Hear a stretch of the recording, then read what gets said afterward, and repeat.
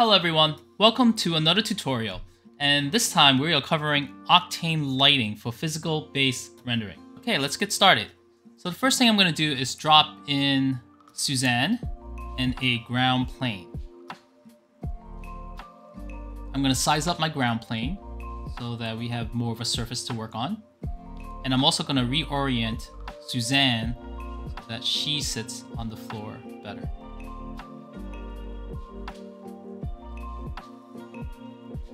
Next, we're going to turn on Octane, and we're actually going to turn it off and give it a power of 0.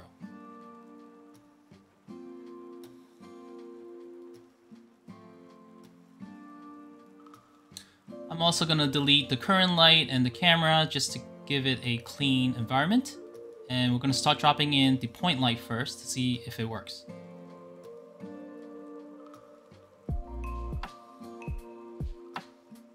Slide over to the side, bring it up.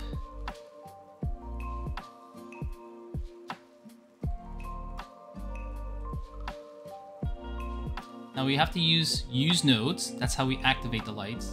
And you can tell that the point light becomes a tune light.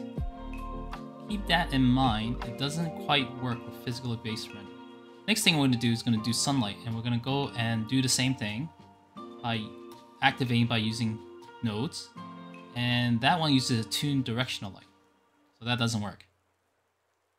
Now they work for tune shading, of course. I'm going to move a spotlight over, and let's see what that says. Not supported. So spotlight does not work in Octane. Of course, there's another way to do that. I'll show that to you later. Now we're going to use an area light. Activate it by using nodes, and you can see that the area light shines on the ground. Resize it.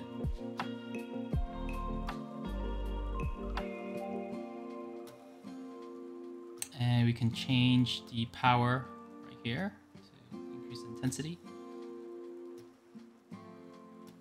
And we're going to go to mesh lights. Over.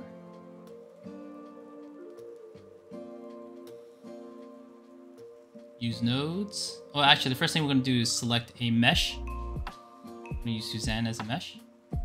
Then use nodes. And you can tell that right now Suzanne is the emitting light.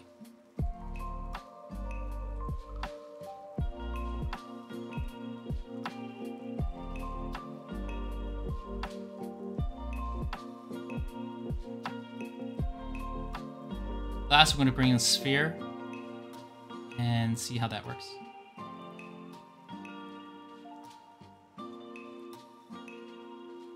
Use nodes again, and it works.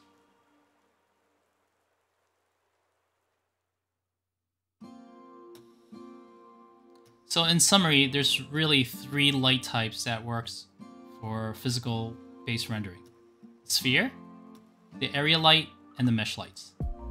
So we're going to go into the shader editor, and you can tell that we can control the lights through the shader graph editor. And that's the same way we apply materials to geometry object. So that gives you a hint that you can do all of this through geometry and not through light types.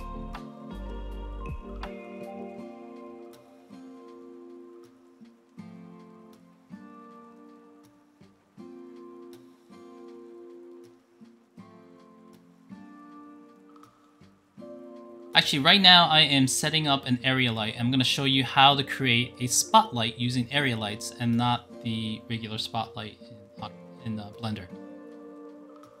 Okay, so we set it up like normal by using nodes, and in the shader editor,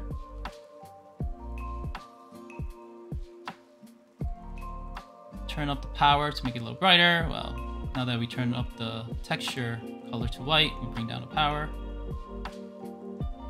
And I am going to apply a spotlight node. That's how you make your area light into a spotlight. And we're gonna apply it to distribution to control how the light is coming out. Set it to surface node. sorry, set it to surface normal. Change the cone angle. And we can change the hardness through the hardness slider. And that's how we set up a spotlight. And of course we can move the area light around, changing its orientation, and you can see that it's projecting the light based on surface normal.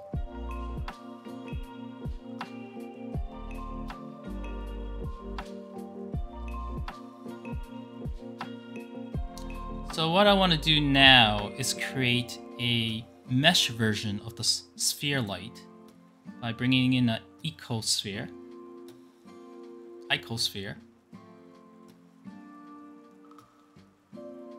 and bringing in a sphere light. And what I want to do is compare the two to see if we see much of a difference.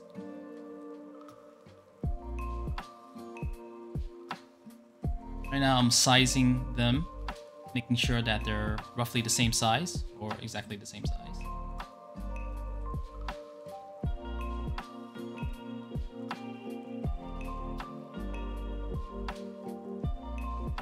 And you can see our sphere light is brought in, and I'm going to copy this setup and bring it over to the geometry sphere.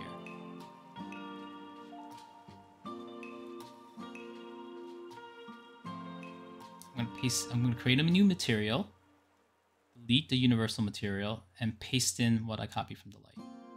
And it created another light source. Now you see the power is different. It's not exactly the same. You almost have to turn up the power for this to get it to match.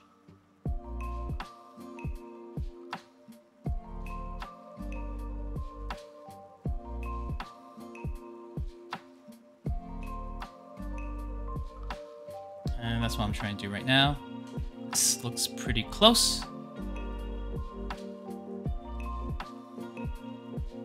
Now when you spin the viewport, try to pay attention to how well each one resolves.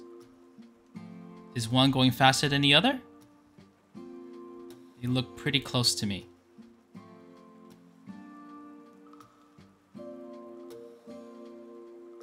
So in that sense, the light source is nothing more than a geometry with a material applied to it.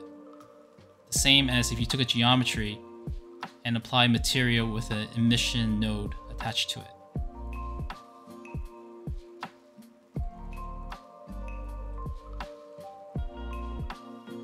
Now when I'm spinning this around,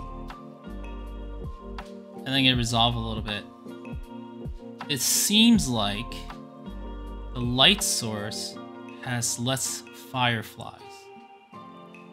Not only less fireflies, but if you look closely, it does seem like the light source is slightly more optimized,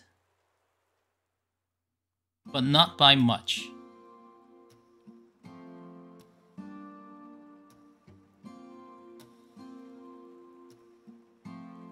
It does seem like there's more fireflies around the sphere geometry than the light source geometry.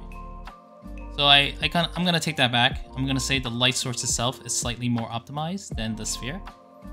But whatever you end up doing, if you want to use geometry for your light source, or if you want to just bring in some type of blender light that's provided and use that as a light source, you can go either way, but try to be consistent. Otherwise, you're going to give yourself a lot of headache trying to balance out the light settings between the two light types.